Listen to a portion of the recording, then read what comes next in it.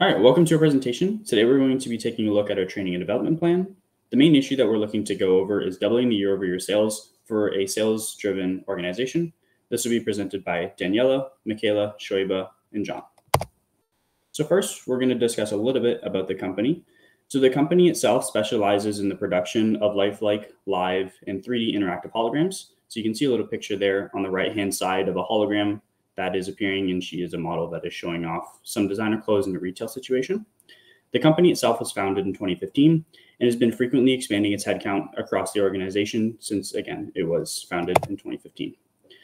So the itch itself is that the company itself wants to increase the yearly sales from 10 million to 20 million. The main concern here is without increasing the headcount. So you can imagine doubling sales without increasing the headcount is a little bit of a tricky situation. Currently, the team is about 60 people worldwide, 20 of which are on the sales team, and about 40 work in other operational roles related to research and development, project delivery, finance, the leadership team, etc. The itch itself comes from a strong push from the C-suite executives, the board of directors, and shareholders to achieve profitability and doubling sales from last year. So you can understand between the push from the C-suite, the board of directors, and the shareholders that it's really important that the sales team is able to double this, hit that profitability. Otherwise, the shareholders, the board of directors, and the C-suite might lose faith in the company, which you can obviously understand is a little bit of an issue. In terms of some of the background as it relates to the sales organization, so generally speaking, the sales themselves and the opportunities would come from either inbound leads, which tend to generate through our website, or they come from outbound lead generation efforts, which generally involve a sales rep directly reaching out to a cold lead or a prospect that may be interested in the product. In terms of the general sales process itself, it generally starts with an introduction between the sales rep and the person that's going to end up purchasing the product. It goes through product demonstrations, which is the very pivotal position where the person goes from seeing the product for the first time to actually seeing if there might be a fit in their business. Then it goes through the quotation and proposal development phase, where the sales rep works to put towards quotations and proposals that would be able to impress the buyer, and ideally it transitions to a purchase. From there, if the buyer is interested, it shifts to the contract phase, in which contracts are prepared to get a mutual agreement on both sides. And lastly, after the contractual terms have been agreed to, it goes to project delivery. To understand a little bit more about the sales organization itself, we want to look at the average deal size. So there's two different types. There's a sale of the equipment, or there's a rental of the equipment. Sales can range anywhere from about $100,000 to $200,000, which relates to a permanent installation. The organization owns the product, and the company itself doesn't have too much more involvement outside of annual service packages and things along those lines. In terms of a rental, it's usually a short-term rental, generally for an event. So the hologram would be able to appear for the event, but nothing too much else after that. The company still owns the equipment. In terms of the deal sizes are uncapped. So it could go anywhere from $25,000 all the way up to tens of millions of dollars if a company is interested in purchasing that many. And for the sales reps themselves, commissions are uncapped, and they earn commissions on all of the revenue that is generated. For a little bit more background, the company's star product itself sells for approximately $65,000 per unit and is rented for about $20,000 per unit for a general sale or rental. So the objective of our sales training program is to have sales personnel double company sales revenue by the end of the year.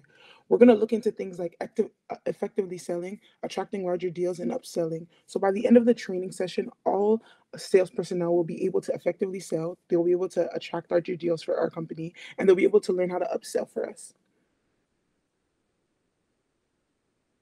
Okay, so diving deeper into the training delivery, we are going to be discussing off-the-job and on-the-job training methods. And we will first discuss all the off-the-job training methods that will be happening throughout our lesson plan for sales mastery, which will be taking place off the job. And this will be conducted during a 9 to 5 training session. So there will be 4 different sections of this training session. The first one will be a discussion of and retainment of company knowledge and making sure that all sales representatives are able to understand this. Next, we will be going into 3 other different sections of the off-the-job training, which will include the focus on the lecture method and a strong incorporation of audio-visual content that will be integrated. Throughout this, we will discuss topics such as sales objectives, conducting a sales pitch, attracting larger deals, and upselling and sealing the deal. All of these will have video presentations as well as lectures that will sort of debrief each video for sales representatives understanding.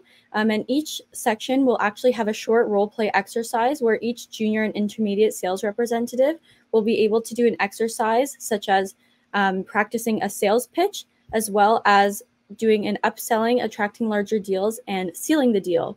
And finally, there will be one large breakout activity, which they will be doing a large role play activity, which will be a full approach to the whole sales conversation and a complete walkthrough. Next slide, please. So following this off-the-job training, we will actually have coaching and job rotation that will be integrated when employees are to return back to work at the sales floor. So throughout this off-the-job training, each individual will be broken out into 5 different groups, which will include 1 sales lead, 1 junior sales representative, and 2 intermediate sales leads. So the 1 sales lead will actually be everyone's point of contact within that group, and that's where coaching will be conducted. Also, there are sales representatives who focus on fully rental sales and fully purchasing sales, and obviously there will be some points in times where they will integrate both. However, when they come back on the job, those who have more experience with rental sales and those will have experience with purchasing sales will sort of switch so they can make sure that they maintain all job knowledge that would be required of them. I'll now pass it off to Shoaiba to discuss the role-playing technique. Okay, so we're going to dive into the role play activity. The goal of this activity is to practice upselling and making a sale. So one person will act as the customer, one person will act as a sales associate, and both individuals will then be given a prompt to use as a base in acting out the role play exercise. And then the person playing the sales associate will then be given feedback about their performance. In this scenario, we will assume that a customer has rented out a product for their event. And then after the event has concluded, the role of the sales associate will be to try and persuade the customer to purchase the product so that they can use it for future events. Within this scenario, Shoaiba will be the sales consultant, John will be the sales associate, Daniela will be the customer, and Michaela will be the spectator. Hey, John, it was great to meet you, and I'm so happy that we were able to use your product at our year-end gala. It was fabulous, and we actually have a few other events coming up that we'd like to make some more rentals in advance just so we can secure our spot. Hey, yeah, no, that'd be a great opportunity. I love to hear, that you enjoyed the product and that you're interested in integrating it into future events. A potential recommendation I'd make is, the cost to actually purchase it and rent it every single time, it starts to get really, up there. And in terms of a capital expenditure, it's a little bit more expensive. A recommendation that I might make is that you could purchase the product instead of renting it every time. This will allow you to have it on hand and you'd be able to integrate it into your events really without having to come to us and worry about, dealing with us. In addition, we'd be able to offer some project management help. So we'd be able to get that event done for you, but there'd be a lower capital expenditure on your side, a little bit of ongoing costs on our side. So we're able to get the revenue in our pockets. It'll be a little bit cheaper for you guys. What are your thoughts on that? I mean, we're thinking of having 3 more events throughout the year that are particularly large enough that we would maybe want to use your services. However, how many times do you think utilizing your product would actually allow us to break even? Because as we already have a lot of events lined up, we just want to see how far in the future that we could utilize this, and it would actually, as it's a benefit to you, how could it be a benefit to us if you have a bit more of information on that? Yeah, definitely. So the average event usually costs between about $20,000 and $50,000. So assuming between this event and the future events, you mentioned there's going to be about 3 of them. Let's say even on the low end, that'll cost you about $100,000. And the high end, it could be all the way up to $200,000. Our general full package costs around $100,000. We could do a little bit of a sales and a little bit of a discount because you guys have purchased from us in the past. We really appreciate it, and we always want to keep our customers happy and keep them coming back. So we can definitely talk about the cost. What I would probably say is it's going to come in around $80,000. So even assuming you'd be doing 4 events at that $25,000 or even more into the future past those 3 events, the capital expenditure would automatically be lower. That $80,000 includes a 5-year service package and all of the products and services that you'd need to be successful. In addition, we do have a client services team that would be able to provide you additional service past when we just make the delivery to you guys. And in terms of the actual product delivery and the event, we'll have a client services team for you that'd be able to be your dedicated rep to make sure that everything goes smoothly. And again, the capital expenditure is about $20,000 lower, and that's 5 years. So even if you have, 4, 10, 20 events into the future, you're only paying that $80,000 and no more. What are your thoughts? Oh, interesting. Well, thank you. And I really like the idea of this client services. Could you just tell me a little bit more about that and how I would have access? Like, would this be more one-on-one meetings, or would we sort of have like an on-call situation? And I'm not sure exactly if you know this particular evidence, but would we actually continue to have access to them for like a certain period of time after purchasing? Or would it just be sort of like an initial expense on our end that we'd have to get all of our information in one go? No, so the client services team you'll have a dedicated rep. So in that $80,000 comes with a 5-year service package. Included in that 5-year service package is updates to our software, but also a dedicated client services rep that would be there to support you any time of the day, any time of need. If it's at a specific event, if it's, in the middle of doing a product update, anything along those lines, your dedicated client services rep is there to help you. It is included in our 5-year service package. And if you're interested in expanding it past there, we can discuss in a couple of years what it would look like to keep you guys on board in the client services package. So I'd love to get your thoughts on that. And if you're interested, I'd be happy to send you over a fully detailed quotation right after we jump off this call. What are your thoughts? Yeah, that actually sounds wonderful. And I'd completely love that if you could send me over that quote. Also, I want to talk to some of my other representatives from our company, and maybe we could just book an additional meeting with you just to go over everything and like the possible invoice of us purchasing that from you, because I think this would be a good opportunity for our organization. I agree. I love the fit. I'll send you over some time. Maybe we can look for some alignment in our calendars. I'll also send you that quotation so you guys can take a look, prepare some questions, and I'd be happy to chat through what that quotation looks like if you have any questions, and would love to get you guys out for another product demonstration if there's any more people that are interested in taking a peek.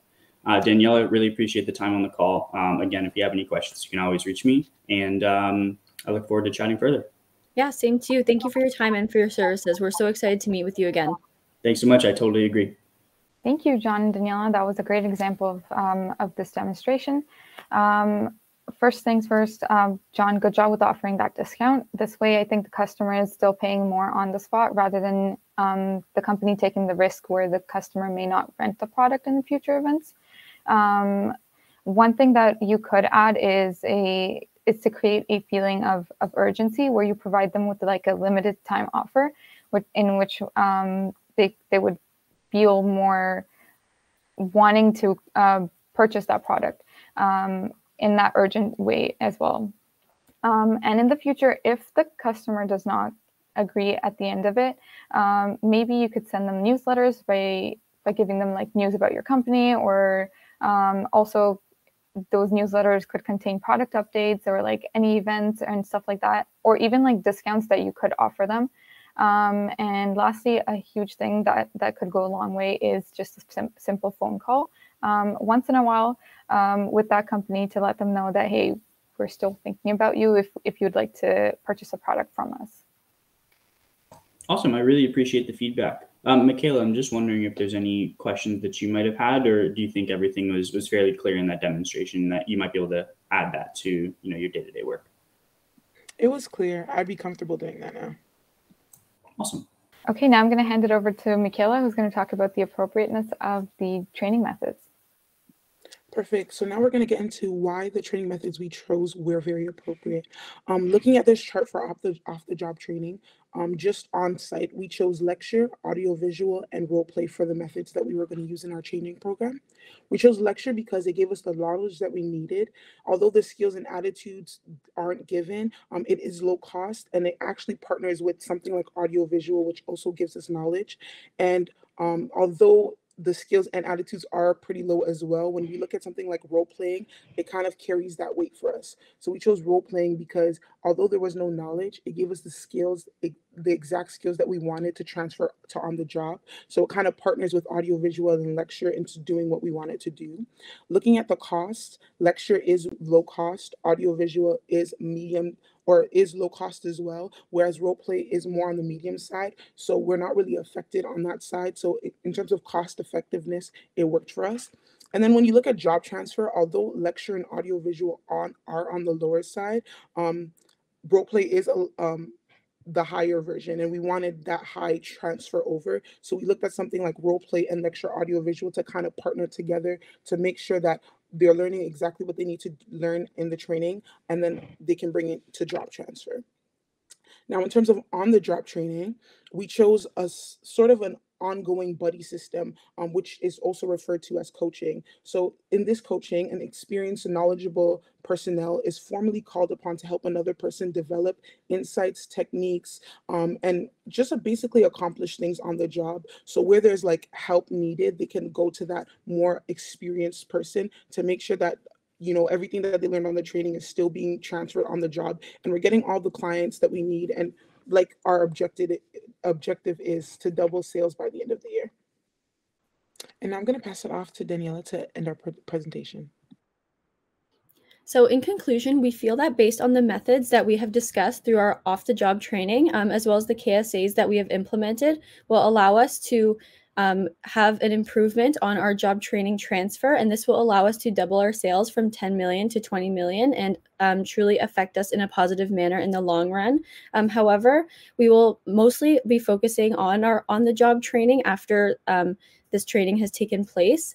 So during our off-the-job training, error management was really not encouraged. However, when we complete our on-the-job training, it is truly encouraged, as it will help trainees learn from their mistakes and learn how to strategize from mistakes and be able to have effective habits within our trainees. So this will increase a transfer of training further and will help ensure that trainees are truly learning by making the mistakes and allowing them to move forward into becoming successful sales representatives.